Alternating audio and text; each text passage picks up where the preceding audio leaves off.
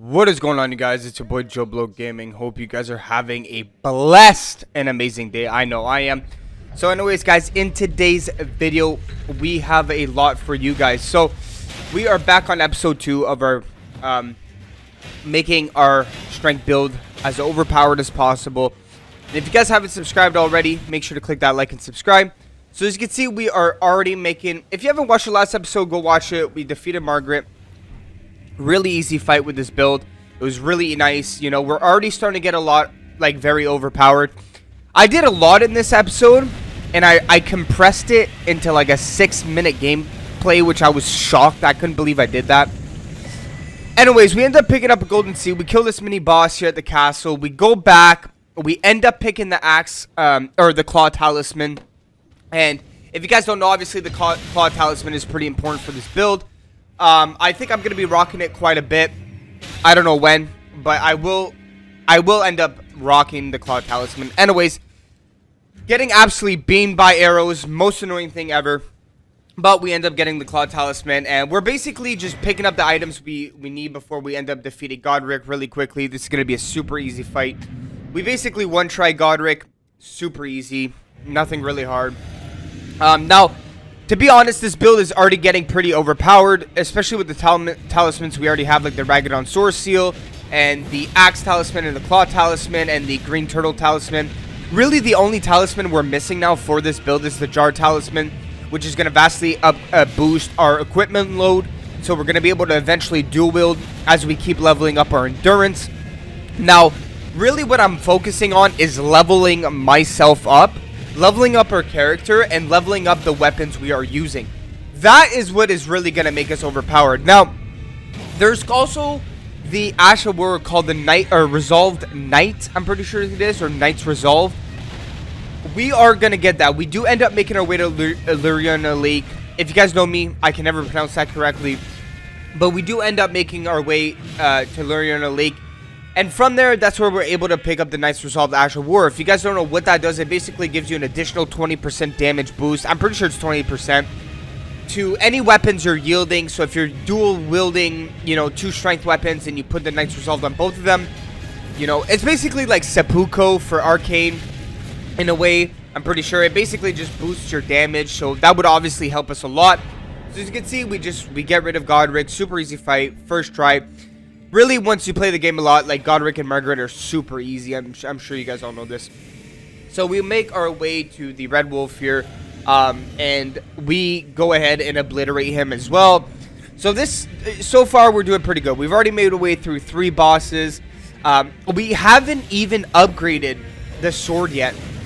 The reason I haven't upgraded it yet, it's simply for the fact that I want to get the Smiling Stone Bell Bearing 1. And for me to do that, I'm at the perfect place. I need to be at Luriana Lake. It's in the Crystal Tunnel in Luriana Lake. So we're going to go ahead and get that eventually later in the episode. Really quickly, I wanted to go ahead and grab a few things as well while I was here. I'm pretty sure this is where I end up making my way to Crystal Tunnels. We end up picking up a golden seed on the way. So yeah, man, once we get the first Smiling Stone, that's where we're able to really start upgrading our weapons. And I know the second one is going to be at the Atlas Plateau, so I really want to go ahead and just kill Rena and then move on from there. So Renella, sorry. Anyways, yeah, so we make our way to the Crystal Tunnels to get our Smiling Stone Bell Bearing.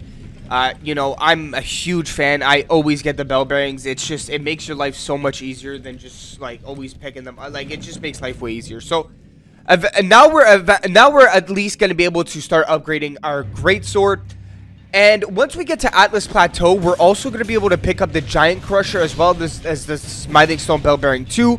So now we're really going to be able to start upgrading our weapons.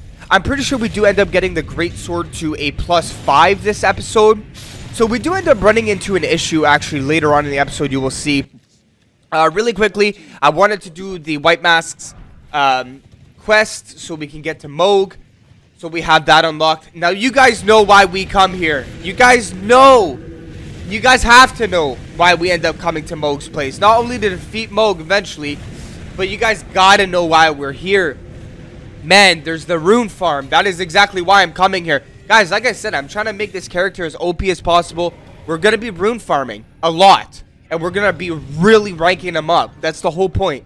So again, if you guys don't remember, the main attributes we're going to be working on is strength, endurance, and vigor. Obviously. And then we're eventually going to be adding into faith. I don't think I'm going to get my my strength higher than an 80. I just don't think there's really any point going past 80. I'd rather put that into faith or vigor or endurance. The one thing we're really going to have to focus on, though, is endurance. Because if we're going to be dual-wielding a lot of these strength weapons, it's going to take up a lot of endurance. And we want to make sure that we have a lot of endurance. So after we do a charge attack or something, we're not out of endurance and we're getting absolutely destroyed. Now, you guys will see here, we do struggle with Ranella, okay? We do struggle with her. And this is where I realized I haven't necessarily upgraded my items enough yet. I think we had the great sword, and I kind of played like ass. I'm not going to lie. I did not play good. It was really stupid of me. Like, I should be healing right now, but I'm not. I'm just doing my Lion's Claw. So I played really dumb. Right here, this is where I get absolutely annihilated. And we go ahead and try again. So I realized, okay, I need to level up my character. I need to upgrade my sword. So off camera, I do end up killing her later on because I did do some rune farming. And I just wanted to get past her for the next episode so that we can get to Atlas Plateau. I think we're going to be able to do a lot more stuff there. So... But that was it for this episode, guys. I know it seems like a short episode, guys, but this was literally an hour-long video, and somehow it came into 6 minutes and 30 seconds, which is absolutely insane. So anyways, if you guys enjoyed the video, give it a like and subscribe, and I'll make the next episode longer. Anyways, see you guys. Have a good one.